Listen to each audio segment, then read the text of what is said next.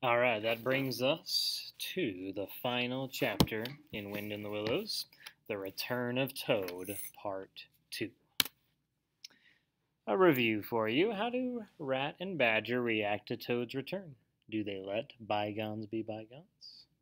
Has Toad stopped being irresponsible and conceited? Who has taken over Toad Hall? See if you know the answer to those. Some vocabulary today. Deafening, extremely loud. Expedition, a journey made for a particular purpose. Immense, tremendous, very large or great.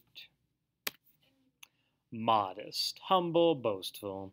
The otter says, "You think I'm cute? Ah, get otter here." Sentinels, sentries or guards, people who stand watch. All right, today's purpose. It's the last read aloud in The Wind in the Willows.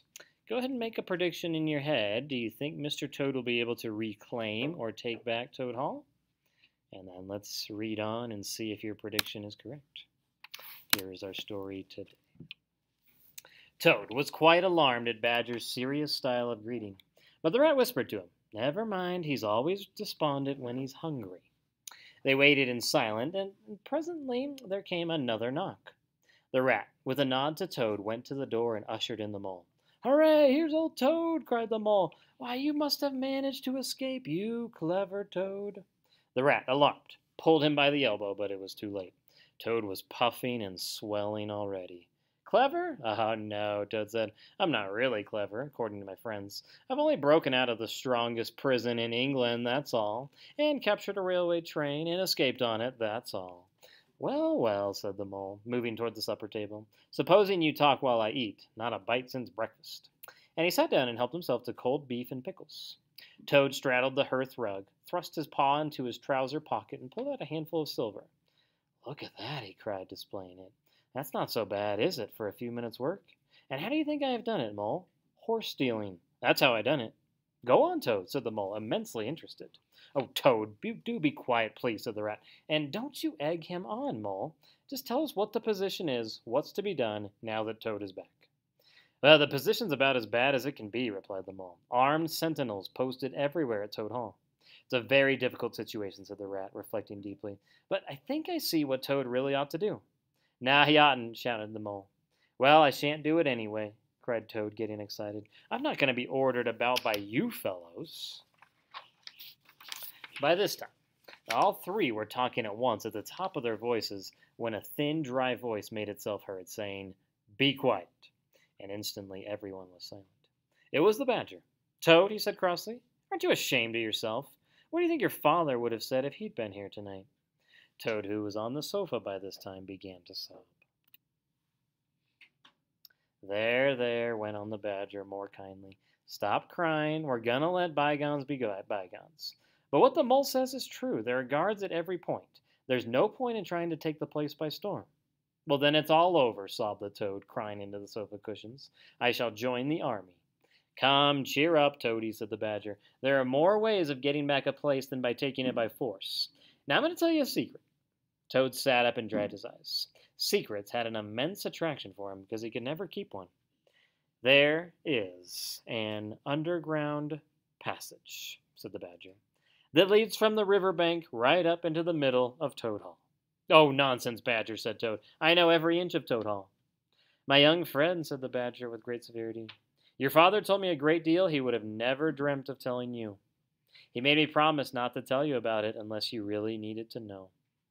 The other animals looked hard at Toad to see how he would take it. Toad was inclined to be sulky at first, but soon he brightened up. "Well, well," he said.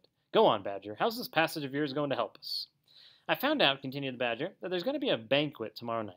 It's somebody's birthday. And all the weasels will be gathered together in the dining hall. No weapons of any sort. But the sentinels will be posted as usual," remarked the Rat. "Exactly," said the Badger. "That's my point. The weasels will trust entirely to their guards. And that's where the passage comes in. That tunnel leads right up under the butler's pantry next to the dining hall." We shall creep out quietly into the butler's pantry," cried the Mole. "With our pistols and swords and sticks," shouted the Rat. "And rush in upon them," said the Badger. "And whack 'em, and whack 'em," cried the Toad in ecstasy. Very well, then, said the Badger, resuming his usual dry manner. Our plan is settled. We'll make all the necessary arrangements in the morning. Toad slept at a late hour next morning, and by the time he got down, he found the other animals had already breakfasted. The Mole had slipped off somewhere, and Badger was sitting reading the paper, and the Rat was organizing an enormous pile of weapons.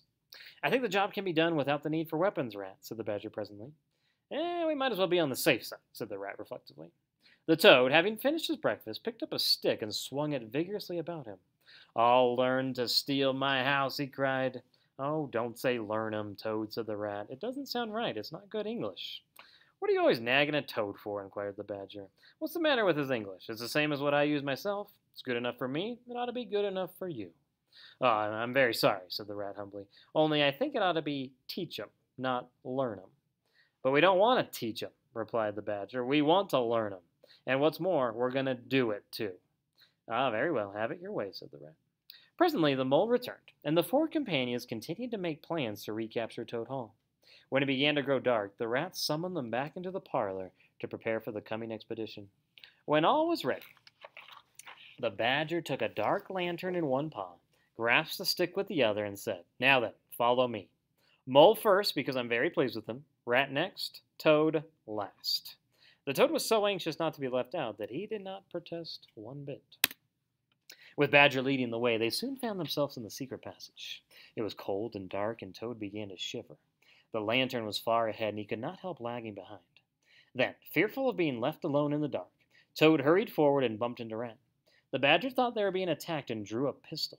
He was on the point of putting a bullet into Toad when he discovered what had really happened. He was very angry and said, Now this time that tiresome Toad shall be left behind. But Toad whimpered, and the other two promised to look out for him. And at last the procession moved on. They shuffled along till at last the Badger said, We ought by now to be nearly under the hall. They suddenly heard a confused murmur of sound as if people were cheering. The passage now began to slope upwards, and then the noise broke out again very close above them.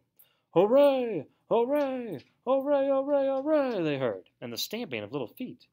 Oh, what a time they are having up there, said the Badger. Come on. They hurried along the passage till it came to an end. There they found themselves standing under the trap door that led up into the butler's pantry. Such a tremendous noise was going on in the banqueting hall that there was little danger of them being overheard. The Badger said, Now, all together, and the four of them put their shoulders to the trap door and heaved it back. Hoisting each other up, they found themselves standing in the pantry. The noise they heard as they emerged from the passage was deafening. At last, as the cheering and hammering subsided, a voice could be heard to say, Well, I should like to say one more word about our kind host, Mr. Toad. We all know Toad. Great laughter in the background.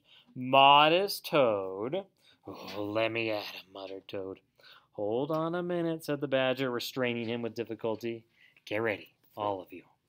The Badger drew himself up, took a firm grip of his stick, glanced around at his comrades, and cried, The hour has come! Follow me! And flung open the door wide. My, what a squealing and screeching filled the air.